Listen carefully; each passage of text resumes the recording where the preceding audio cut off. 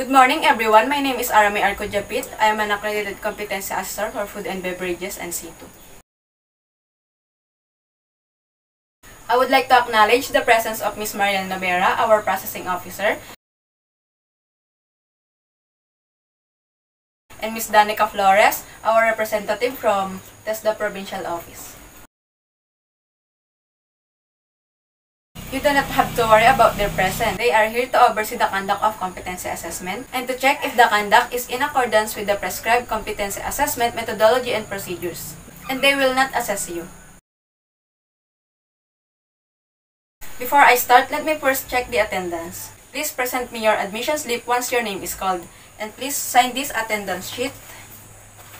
Okay, Miss Samantha Bernardo, please give me your admission slip and sign this attendance sheet.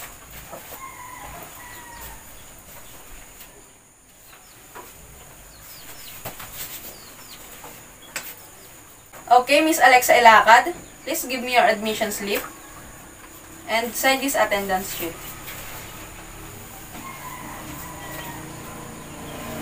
Okay, thank you.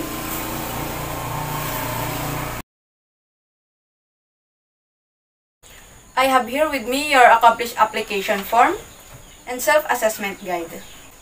This is an indication that you know and can perform all the unit of competency enumerated in food and beverages and C2. Today, I am going to administer competency assessment for food and beverages and C2. It is the qualification level with core units of competencies, namely, prepare the dining area or restaurant for service, welcome guests and take food and beverages orders, promote food and beverage products, provide food and beverages services to guests, provide room service, and last, receive and handle guest concerns. Do you have any questions or clarifications? None. Okay, if none, I will now distribute the competency assessment agreement sheets.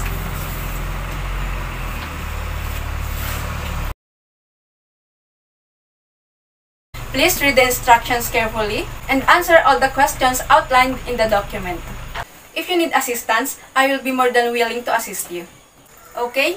If you are done, please pass your paper. Okay, thank you. Thank you.